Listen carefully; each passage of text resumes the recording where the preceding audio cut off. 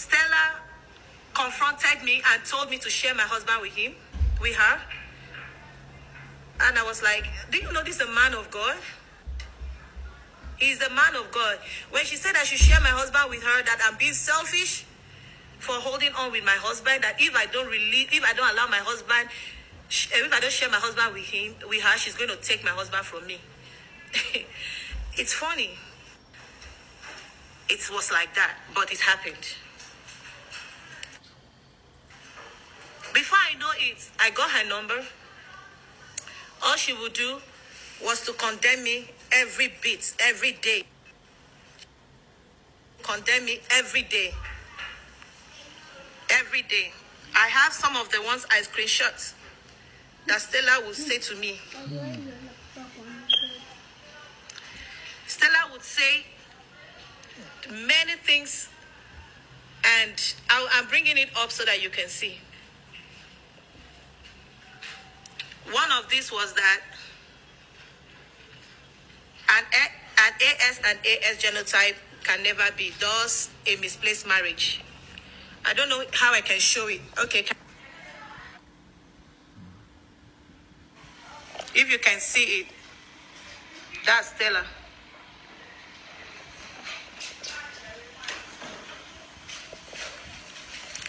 I overlooked it. The next day, it was naked demonstration of God's love.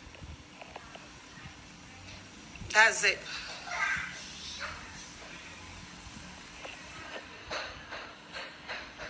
Then my husband never told me about his relationship with Stella. I got to know that he had a baby through her updates. And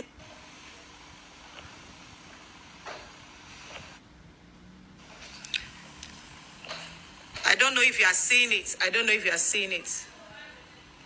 This is it. I don't know if you are seeing it, if it is clear.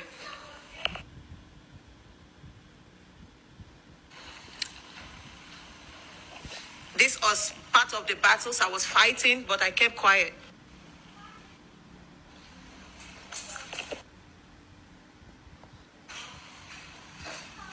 A lot. In my inquisitiveness, I got some of the pictures him and my husband, she and my husband were exchanging in their living room. This is Stella when she was pregnant. And the next is my husband. I kept it. I didn't say nothing. I did not say anything. I don't want to go much. If he says I'm lying, he should come up and do the genotype of my children. Come up and do the genotype of my children. The 3 children are his. If he loves Stella, he would have told me that he wanted to go on with Stella instead of tormenting my life, involving his family to torment me. Nobody knows the pain I went through. I beg him. Even up till November, I had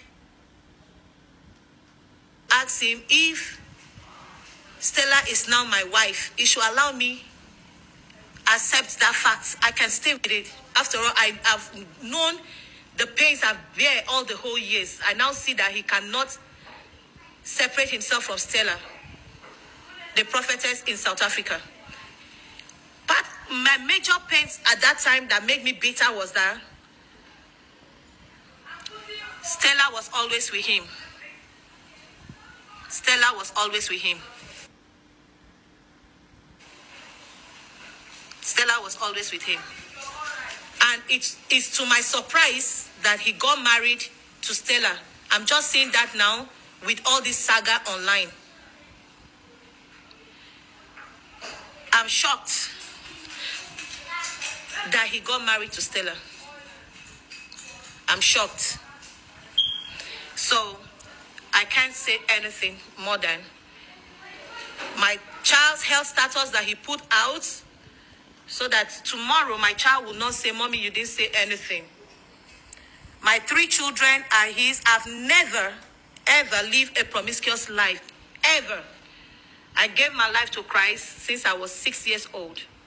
And I've been in the faith. I'm sorry for those of you who said I wouldn't have said anything. But I'm sorry. For my children's sake and their destiny. My husband is Brother Joshua Iginla. If he says it's the end of it, it's not the end of life. God is with us all the time. God bless you all. Have a blessed day. Bye.